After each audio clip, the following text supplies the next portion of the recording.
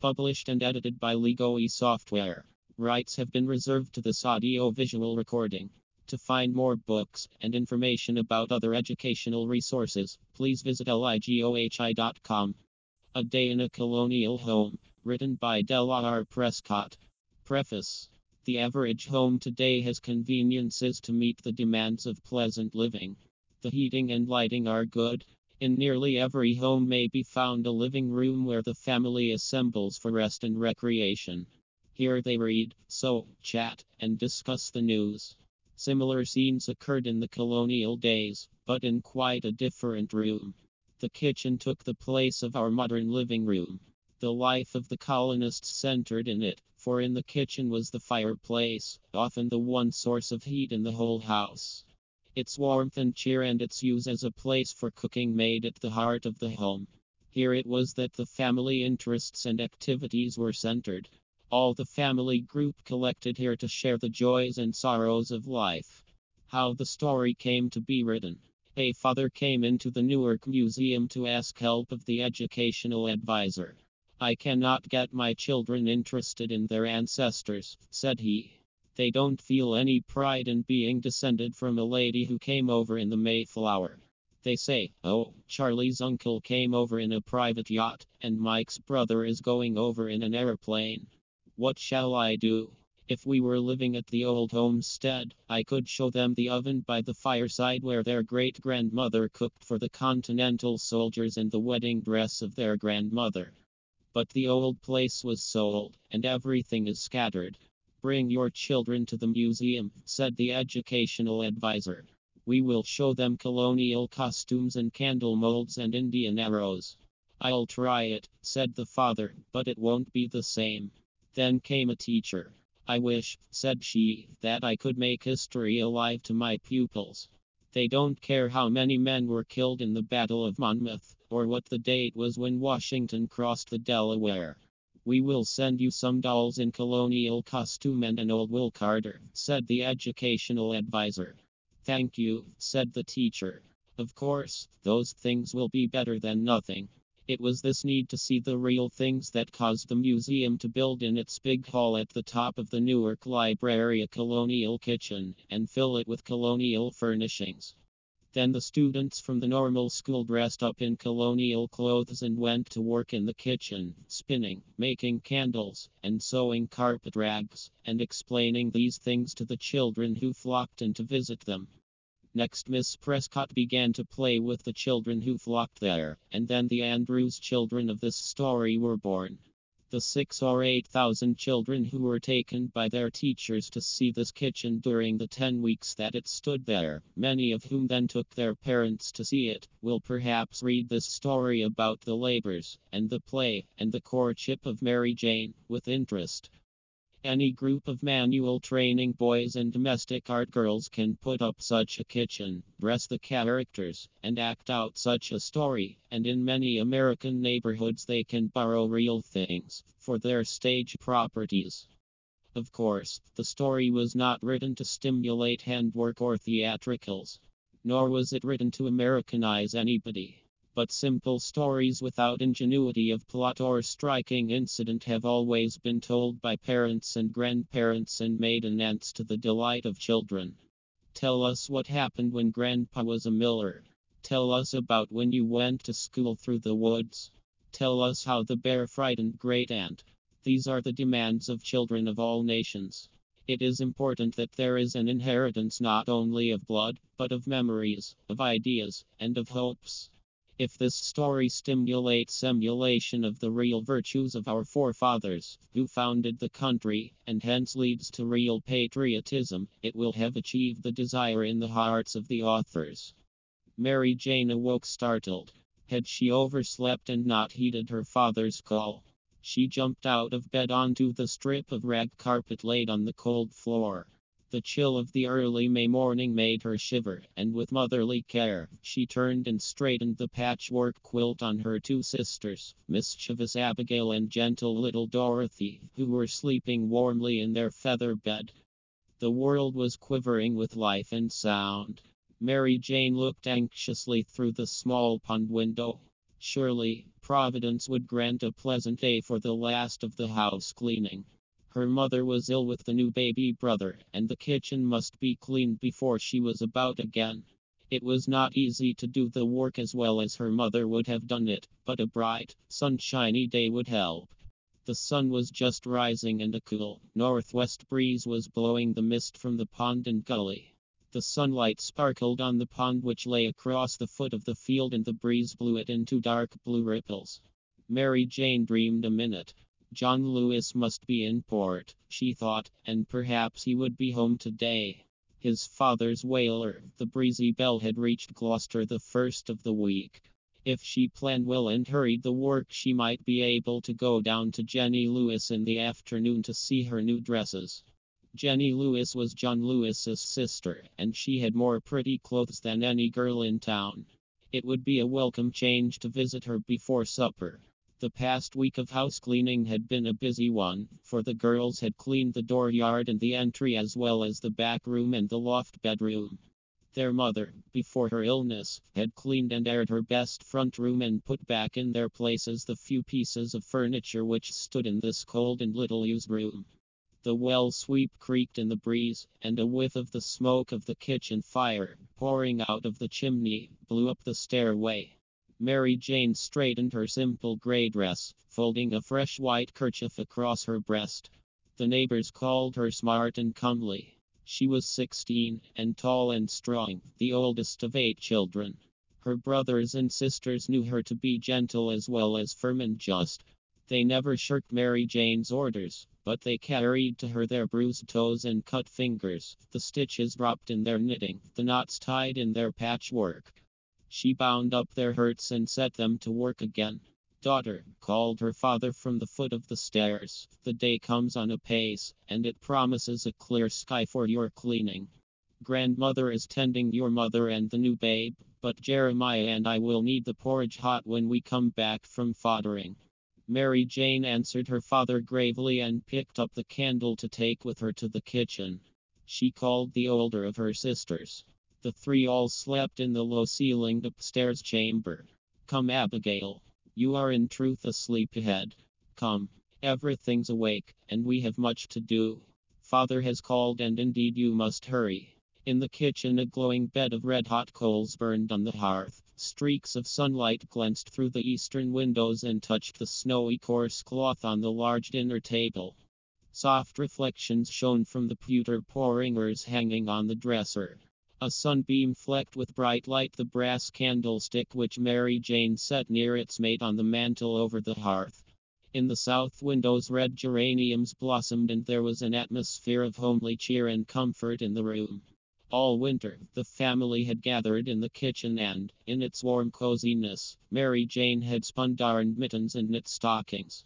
She loved the kitchen, and she worked there happily and energetically, putting into her tasks that same heartfelt devotion to duty that her great-grandfather had brought across the sea to the Massachusetts colony more than 100 years before.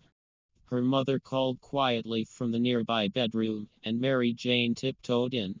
The baby was asleep, and the sight of him in his helplessness and of her mother, always so strong and active, lying now so quiet and helpless at the beginning of a busy day, stirred her strangely.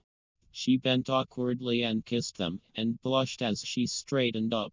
Kisses were rare in her home, and she was surprised at herself. Her grandmother came in, and a commotion from the kitchen warned her that the boys were awake. Her 3 younger brothers, Steady Thomas, and the twins, Asa and George, slept in the turned-down bed in the corner of the kitchen. They tumbled out and helped and punched each other into their clothes. "No shoes and stockings today, boys," Mary Jane called. "House cleaning time, and shoes have barely lasted through the frost." Going to the table in the corner, she poured water into the wash basin. She washed her face and hands in the cold water, newly drawn from the well, gasping with the shock of its coldness, and rubbed her face briskly with the linen towel which hung over a roller on the door. Suddenly the back entry door swung open, and Really Polly Sam Dodd came in, swinging an iron pot. "Good morrow, neighbors. Can you lend us a coal? As the weather grows milder, I fear we tend our fire none too carefully." Did you know John Lewis had come home? He called to Mary Jane. Some of us stopped to see him last night, and Jenny came out and 2 or 3 of the neighbors. Mother says it is ungodly the way Captain Lewis dresses Jenny. Fine feathers don't make fine birds, she says, and Jenny doesn't work enough to pay the captain. She's a fair gadabout. He toils mightily to get the whale oil to buy her gowns. John Lewis seems real pleased to be home, Mary Jane. He asked where you were. Grandmother came into the kitchen as Sam started out with his borrowed fire. Pray tell thy mother, Sam, that the candles she helped us to make last fall are lasting well. We have treasured the choice green bayberry candles. Your mother will remember the day she helped me pick the bayberries for them. Now we do not need so much candle light, as the days grow longer. Thank her kindly for the bowl of rich soup she sent daughter Andrews. Daughter will soon be up and about. Our new babe is 6 days old and strong and lusty. Hear how he cries. Sam grinned and bore off his coals fallen from the burning sticks, while grandmother took the bowl of porridge into her daughter. Drawing the settles up to the table, Mary Jane placed her father's chair at one end and her mother's at the other for grandmother. Abigail and Dorothy seized the small brothers and sisters and scrubbed them clean. Whereupon the children took their porringers and wooden bowls from the dresser and stood in their places behind the settles. Abigail strained into a pail the warm, frothy milk which Jeremiah, the oldest brother, had brought in, and Dorothy filled the large pewter tankard with cool milk from the cellarway. Mary Jane bustled about. She dished up from the steaming kettle on the hearth the cornmeal mush, or hasty pudding, and added a large, thin Johnny cake, which she had browned in the skillet. The children folded their hands and bowed their heads. Grandmother had returned to the table. Father leaned over the high back of his chair, and asked the Heavenly Father's blessing on home and family, and sought guidance in the tasks of the day. Mary Jane admired her father more than anyone else in the world. Wasn't he always right, she wondered. This morning while she sat with bowed head she asked herself, wistfully, if her father ever found it hard to decide between pleasure and duty. What would he say if he knew how much she wanted to see Jenny Lewis's new clothes? Would he think her frivolous? As she raised her eyes, she found her father looking quietly at her. Somehow, she seemed to feel as if he understood her better than she did herself, and she sat up straight and proud because he was her father. She felt certain that he would choose his duty, however hard he found it. As Mary Jane ate her mush and milk, she planned her day and thought occasionally of Jenny Lewis. In Jenny's home they used a tin kitchen, or roaster, for their goose. But Mary Jane's family were poor, and they used a homemade device for roasting their goose. To a string hung in the fireplace, Mary Jane would tie the goose's leg, and Asa would sit in front of the fire and twist the string, so that the goose might become evenly browned. Jenny's mother used a plate warmer, made with one side open to the heat, but Mary Jane would dip her plates into a kettle of hot water and never envy her friends their extra comforts and luxuries. However, Mary Jane did have a lively interest in new things and pretty clothes, and she said to herself that she would get through her work, and have an hour or two before supper to visit Jenny. Her father had set the churn near the hearth and the cream was warm enough for Thomas to beat. The brick oven was well heated, and she could bake apple pies, using the last of the dried apples. George should take down the few strings of apples which were left hanging on the kitchen rafters, and Dorothy should wash them at the well. It would not take long for Dorothy to clear away the dishes and fold the tablecloth and napkins. The family had few dishes, and most of these were pewter bowls and porringers. A few blue dishes of grandmother's, that she had brought from England, were left. These were used only on rare occasions. Mary Jane would wash them herself. The silver spoons and mother's white-handled knives must be scoured with care. Abigail should attend to them, and the pewter and the tin-lined copper kettles. Abigail liked to make them shine, and Mary Jane knew that when one's heart is in a task the work goes quickly. There was always wool to card, and the small boys might do this in odd moments. When the fireplace was cleaned out, one of the boys must empty all the ashes into the leach barrel. Through the winter, the family had saved the ashes and all grease from cooking and butchering, and in the fall, Mother would make soft soap. Mary Jane's mother and grandmother always had good luck with their soft soap, and in the clear jelly-like substance there remained little trace of the rancid grease and strong lye from which it had been made. The simple but nourishing breakfast was soon over. Father spoke occasionally to Jeremiah about the work of the day. The flax patch must be harrowed and sown and the sods turned for the corn, he said. This is a likely drying day, Jeremiah. The wind and sun will draw the dampness from the earth and take the dust from your rugs too, daughter, he added, as he rose and picked up his broad soft hat. Remember, children, that your mother has taught you to work quickly and with care. Show that you have learned your lesson well. Boys, stand ready to handle the dasher or turn the roast. Come, Jeremiah. Breakfast finished, all became bustle and stir. Grandmother slipped briskly to her large wool spinning wheel. She was white-haired and full of years, but still she plied her task of spinning energetically and skillfully. She had learned it long before in a shire of England where wool was raised and made into cloth. Grandmother was graceful and dignified in carriage. For many years of her life she had walked back and forth at her wheel, lightly poised and alert. She lifted her spinning wheel, and with awkward help from Thomas, carried it into Mother Andrew's room. I need to be out of thy way, Mary Jane, and will spin in thy mother's room today. But grandmother soon returned, holding the baby in the crook of her left arm. She seated herself near the fire and unwrapped many layers of soft, woolen covers from little Samuel.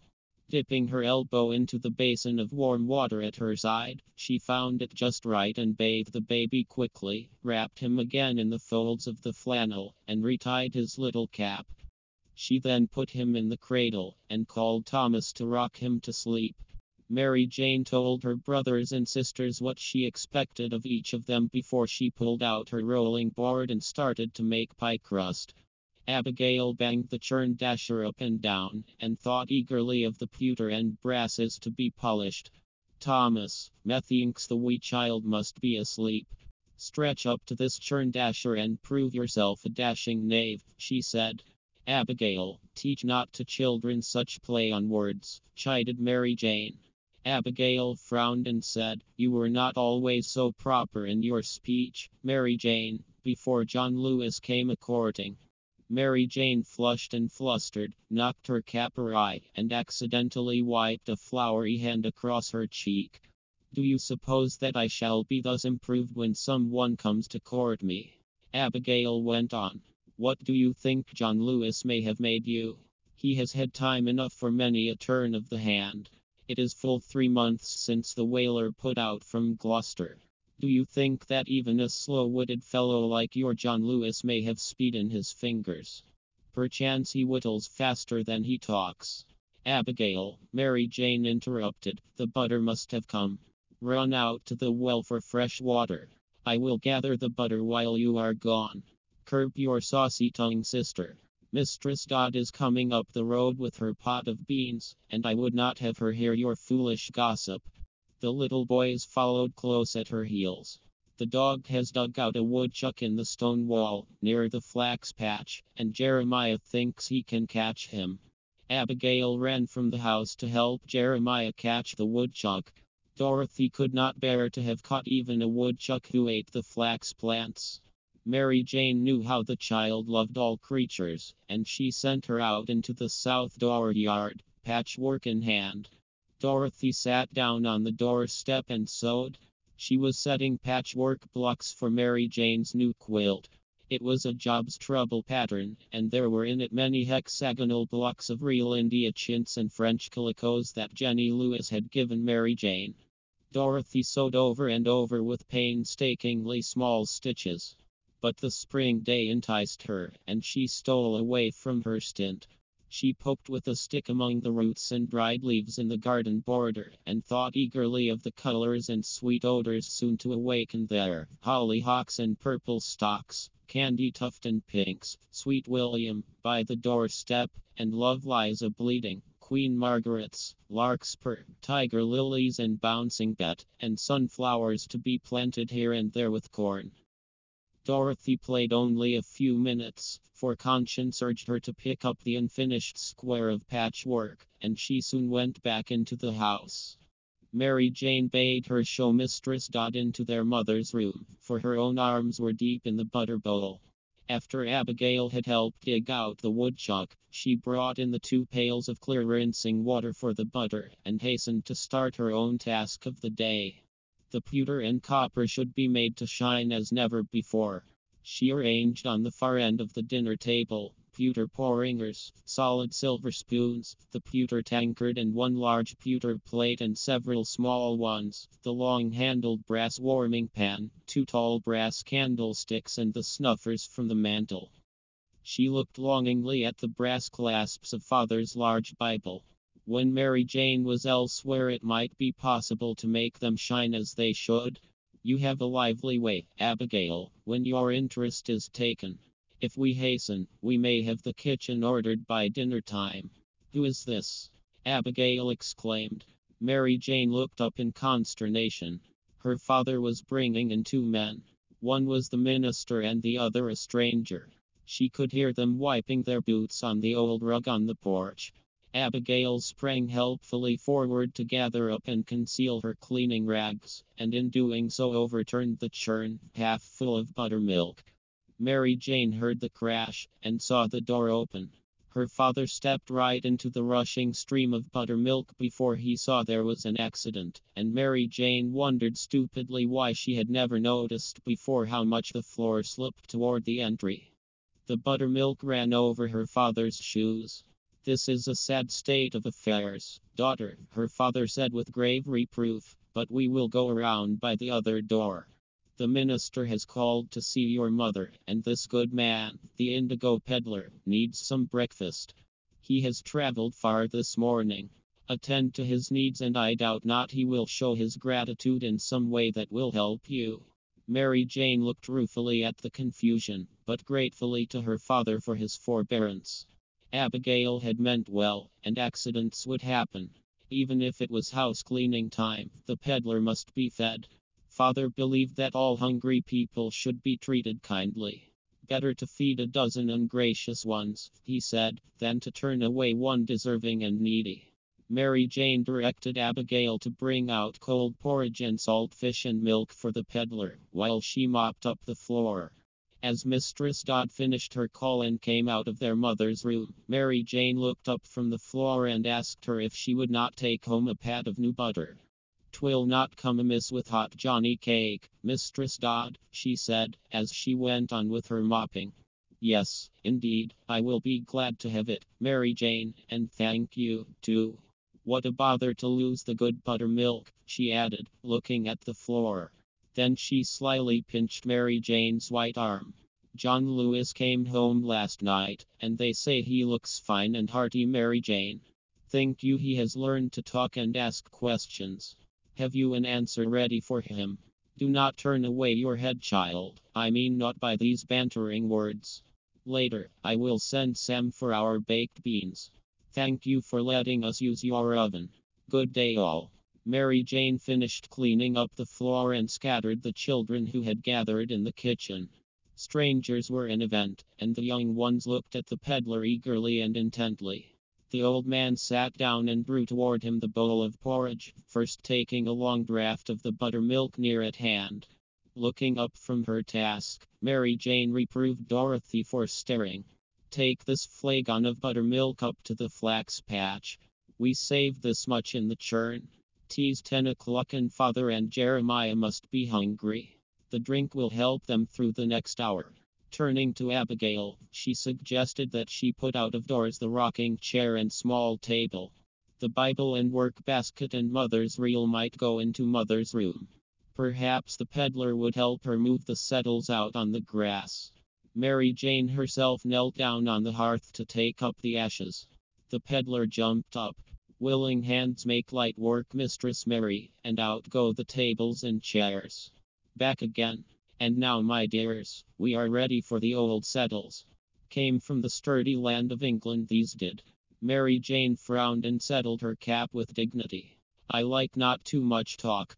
If we save our breath, it will help in the lifting. Be careful of the door, please. I would not have the wood scarred.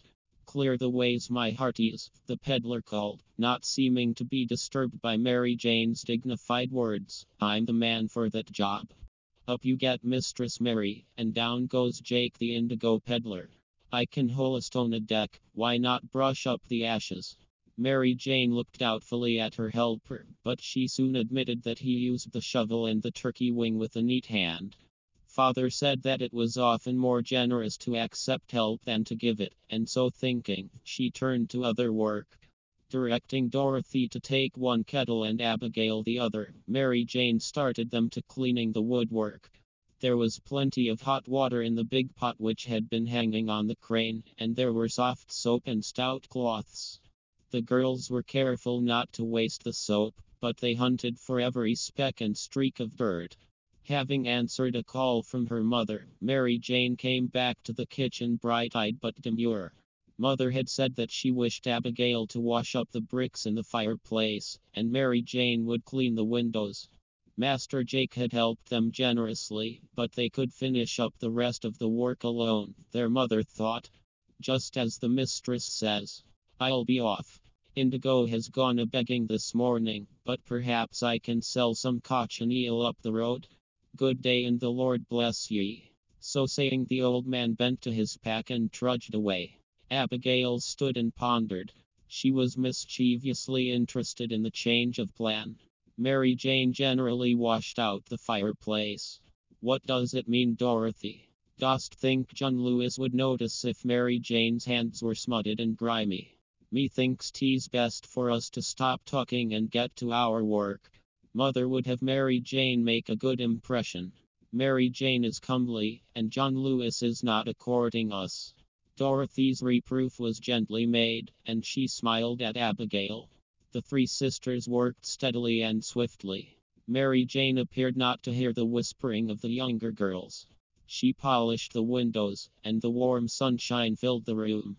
She soon relieved Dorothy of further cleaning, and sent her into the yard under the hickory tree to sew a long seam. The child fastened her work with a sewing bird to a little table and sewed industriously. Jeremiah came in just then and took down the shoemaker's last. He wanted to get out an ugly nail from his mother's shoe. She would soon be up again. Mary Jane asked him if he would take the children out to hunt for hens' nests after he had finished. She hoped to have a custard for supper. A little later her father followed Jeremiah in from the flax patch, and the family gathered for dinner, eating cold boiled salmon and the dried apple pie which Mary Jane had hurriedly made in the morning. These, with milk and Johnny cake, soon satisfied the hungry workers, and each was back at his task. Father and Jeremiah predicted a thunder shower in the late afternoon, and Mary Jane looked anxiously at the clouds. Perhaps the shower would go round. She was not much tired, she thought, and the work, in spite of accidents, was going well. It would be too hard if she finished the kitchen in time and then had to give up her visit to Jenny because of a thunder shower. But after dinner the work went more slowly. It seemed as if she could not get things all finished and the kitchen looking just right. She was more tired than she had realized. But her determination to get away for a little time before supper grew with her weariness. She worked desperately to put the finishing touches on the room, and after a while it suited her. Abigail and Dorothy had gone out with Jeremiah and the little boys to hunt for eggs before they washed and changed their dresses. Mary Jane's mother and the little baby brother were sleeping, and her grandmother's spinning wheel made the only sound in the afternoon's stillness. The room darkened with the coming storm. The leaves of the red geraniums moved in the rising wind, and the white sash curtains blew out into the room. Mary Jane picked a dried leaf out of the basket of freshly laundered caps and straightened the blue calico cushion in the rocking chair. She opened the door of the brick oven where Mrs. Dodd's beans and their own had been baking since morning. The beans were baked perfectly in the round brown pots, and their fragrant appetizing odor filled the room. Looking about before she went upstairs, Mary Jane felt that her mother would be satisfied with the appearance of the kitchen. The brass andirons in the fireplace and the shovel and tongs glowed from Abigail's honest rubbing. The black pots and copper kettles had been cleaned inside and out and hooked onto the swinging frame. The waffle irons and toaster hung on the side of the fireplace, and the gridiron stood on its three slender legs beside the hearth. A small fire burned red on the hearth, and a gentle cloud of steam rose from the bubbling kettle. The brass warming pan made a blob of light against the dull red bricks. The dresser was white from its recent scrubbing, and the pewter on it shone brightly. Grandmother's blue plates and saucers had been rearranged on the plate rail, and the spoons and white-handled knives laid back in the mahogany boxes on the dresser. Jeremiah had whittled and smoothed those boxes for his mother in the winter evenings. The Bible, and the New England primer, and Father's horn spectacles lay on the small table in the corner, and the cradle, with its new pink and white checked cover, stood near the fireplace. When Mother got up, the baby would lie in that all day. The floor looked nice and clean. It had been freshly sanded, and the braided rugs laid carefully in their usual places before the hearth and doorways. The old gray cat had stretched himself near the fireplace, and his friend the dog slept beside him. Mary Jane noticed that the wind had blown away Dorothy's framed sampler which hung on the wall. She straightened it and read again the words, "Honor thy father and thy mother, that thy days may be long in the land which the Lord thy God giveth thee." Dorothy Ward Andrews. She read the words soberly, and thought of her own good father. Picking up her clean cap and a basin of water, she started upstairs. A sudden clap of thunder shook the house, and, with the first sprinkle of rain, the kitchen door blew open and Jenny Lewis dashed in. "Just in time, Mary Jane. I am glad you are through with your work. I have come to take you home to supper as soon as this shower blows over. John Lewis told me to tell you he would bring you home this evening. He has something pretty for you. I do not know what it is, but he made it and he feels sure that you will like it. You are too good, Mary Jane. I told John Lewis that you were kinder than I, but perhaps you would not like his homemade gift. I am very sure that I should not prefer it unless it were finer than what you could buy in the shops." So talking on, Jenny pushed Mary Jane through the stairway door.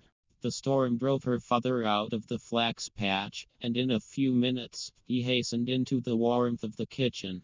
His wife called from the inner room and told him that Jenny Lewis had come for Mary Jane, and she hoped he would allow the girl to go down to Captain Lewis's for the evening. There could be no harm, the mother said, in Mary Jane having well-to-do friends. John Lewis was a sober, industrious youth, even though his sister Jenny was rather flighty. She would like to have Mary Jane go more often to visit in Jenny's home. As the mother made her ambitious little plans, the girls came into the kitchen. Mary Jane glanced shyly at her father. She was wearing her best summer dress. "Jenny has asked me down to her house for supper, father. The storm has passed around, and the sun is coming out. I should like to go. Everything is ready to put on the table for your supper, and Abigail can attend to the children. Jenny says she and John Lewis will walk a piece with me when I come home." "Why, Mary Jane Andrews, I never said anything of the sort," Jenny exclaimed. "John Lewis sent word he wanted to bring you home."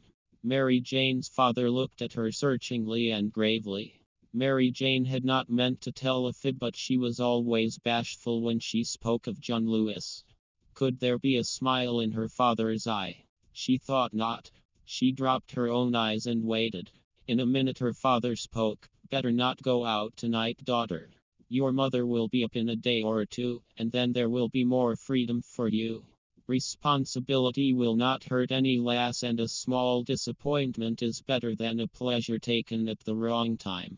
Tell John Lewis," her father added as he turned to Jenny, "that we shall be glad to see him when he calls up here.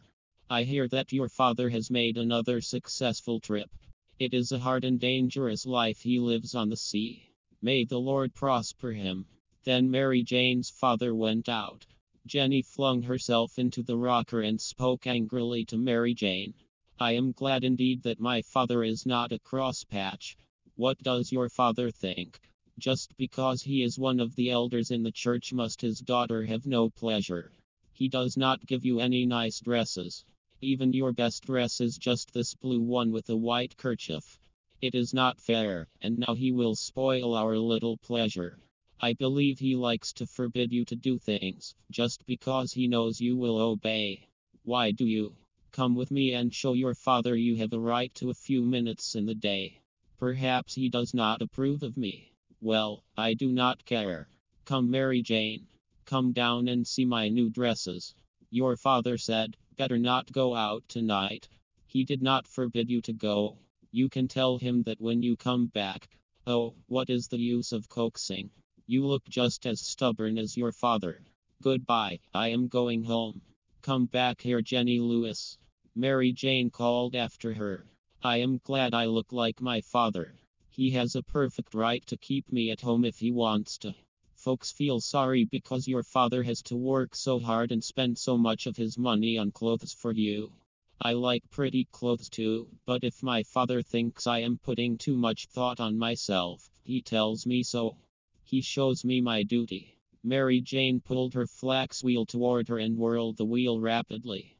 My father believes I will grow in grace and patience for big sorrows and disappointments if I bear little ones cheerfully. What kind of practice are you getting, Jenny Lewis? It is wicked to talk about a father as you have talked about mine. I am not disappointed one bit about not going to your house. I like my homespun dresses and I can make linen as fine as you get in your dresses from England. When I get the kitchen cleaned and the floor sanded and the white curtains in place, I feel happy. It is my work, and it pleases my mother, and I like to do it. Father does not say much about our work because he expects us to do it well. He knows work is good for us. But what are you doing, Jenny? All you think about is pretty dresses and looking nice. I am glad Father thought I was needed here at supper time, but I will come down to your house some other night, Mary Jane said more gently. Perhaps you are right, Mary Jane, but you need not get so cross about it. I may be lazy, I suppose, but I do not see what there is about work that makes you like to do it, and in disappointment, even a little one, that makes you glad to bear it. Jenny, I cannot explain. I like to cook and clean and spin and knit. That's the way I feel. It isn't hard. I don't mean to be conceited or think myself better than other people, but somehow when my father is strictest with me, something inside of me likes it. Here comes Dorothy with a bunch of pink and white arbutus. It grows late up in the woods. How pretty it is. Our pilgrim grandmothers must have been glad to see it peeping up from the snow after their long hard winters. Who is this coming in with the boys? Why, it is your brother John Lewis. Jenny, will you and John Lewis stay to supper with us? Mary Jane turned to her friend eagerly. Yes, Mary Jane, and I will help you with the dishes and, after supper, John Lewis shall tell us stories about his voyage. It is just as well we were disappointed. I will try to be a more dutiful daughter, Mary Jane. I guess Father and Mother like to have me visit you. They chide me for my heedless ways. The girls and boys came trooping in together and Mary Jane pushed aside her flax wheel and stirred the embers on the hearth, laying on fresh sticks. John Lewis met her with awkward shyness and dropping a bulky package on the chair beside her said, "Open it later, Mary Jane. It is for you." I whittled it out in spare minutes aboard the Breezy Belle. Jenny called across the room. Hurry up, John Lewis, and all of you boys wash while we help Mary Jane dish up the beans. It is supper time, and she has asked you and me to stay. Here is Sam Dodd, Mary Jane. Oh yes, he wants his mother's beans. They are the ones in the back of the oven, Jenny. Please help him. We shall be glad to help you while your oven is being repaired. Sam, tell your mother to send in anything she wants to have baked. Do open the door for him, Jeremiah. It would be a pity for him to drop the beans and spoil his mother's supper. So, laughing and hurrying, Mary Jane and her helpers soon had on the table their supper of baked beans and brown bread, custards and cool drinks of milk. After supper, Father asked his family and the company to gather for prayers at once, for he had an errand up the road and wished to get back early. The planting and house cleaning days were hard ones, and he knew that his folks needed to get to bed in good season if they wanted to do good work the following day. Mary Jane placed a candle on the table near the Bible, and the children drew up their stools in Father's chair. Father read the 23rd Psalm and knelt to pray. He thanked the Lord for the blessings of the day, the fair weather and plentiful food, and his helpful sons and daughters. He prayed that all young souls, untried in the furnace of life, should lean on the Lord and strive to do their duty nobly as he would show it to them. He prayed earnestly and rose from his knees weary but heartened. The young folks went gravely about the task of clearing away the dishes. But when Father and Bruce departed, their solemnity gave place to mirth and jolly fun. Jeremiah raked open the coals and brought out a little popcorn that had lasted through the winter. Thomas agreed to pop it for them, and Jeremiah took down his powder horn. He wanted to finish whittling the design on it. Dorothy coaxed Jenny down on the settle to tell about her visit in Boston, and Mary Jane brought out a skein of soft white wool. "Perhaps you will hold this for me, John Lewis. I am going to knit a hood for the new babe Samuel, but the wool must first be wound in a bow." "No, Mary Jane, there is a better way to hold that worsted than on a man's outstretched arms. Open the package I brought you and look within." Mary Jane untied the hempen cord fastened about the bundle John Lewis had brought in, and the boys and girls gathered near with jest and laughing glances. So John Lewis had made their sister something. Well, he always looked as if he liked her, but this was proof indeed. What could it be, so bulky and strange looking? Would Mary Jane never get it out? She handled the string slowly and almost lovingly, John Lewis hoped. But at last the covers fell off on her lap, and she held out a dainty and beautifully polished swift. John Lewis took it from her, and, placing it on the table, dropped over the outspread spokes her skein of white worsted. He quickly found the end of the skein, and placing it gently in Mary Jane's hand, bade her wind the bow.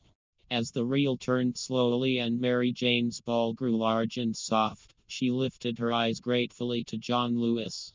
The others had withdrawn to the settles and fireplace, and John Lewis made bold to whisper as he leaned across the corner of the table, "Mary Jane, will you walk out with me on the Sabbath?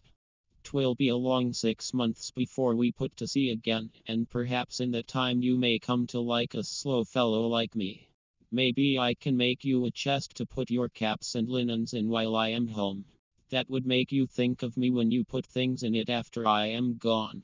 Will you walk with me, Mary Jane?" Mary Jane twirled the reel and examined the cunningly wrought initials of her name on the side, and flushed a lovely color when she discovered John Lewis's initials just below them. She gazed laughingly at John Lewis and nodded her head, but her shy whisper left him speechless. "I do not think you are a slow fellow, John Lewis, and I like you now. I have liked you a long time. I have a chest and it is half full of fine linen. I have been busy. Mary Jane, did you think of me as you spun the linen and dyed the wool?" Mary Jane nodded again and picked up her knitting needles. Her father came in and John Lewis jumped to his feet.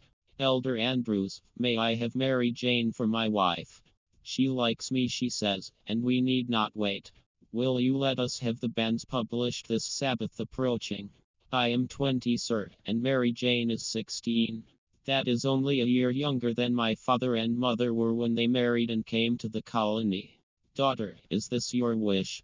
her father asked. A solemn hush fell on the group in the kitchen. Grandmother stood in the doorway and gazed affectionately on the oldest daughter of their family. She knew the sterling worth of the girl John Lewis desired for his wife, and she knew that if these young people married, another home would be established in the colony, which would be a power for righteousness and godly living. Mary Jane looked steadfastly at her father, and tucked her hand under John Lewis' arm as she answered, "Yes, father." "Then God bless you both, my children, and may you believe all that is required in this world is for you to live justly, to love mercy, and to walk humbly with your God." So saying, he walked quietly from the room. The brothers and sisters crowded about Mary Jane and John Lewis, and Jenny whispered as she put on her bonnet, "Mary Jane, I like your father." Mary Jane smiled gently. A peace and happiness had come into her heart that knew no words. She turned to John Lewis to say good night. Her father's blessing shone from her loyal, brave eyes, and John Lewis knew that he was truly fortunate among men. Published and edited by Ligohi Software. Rights have been reserved to this audio-visual recording. To find more books and information about other educational resources, please visit ligohi.com.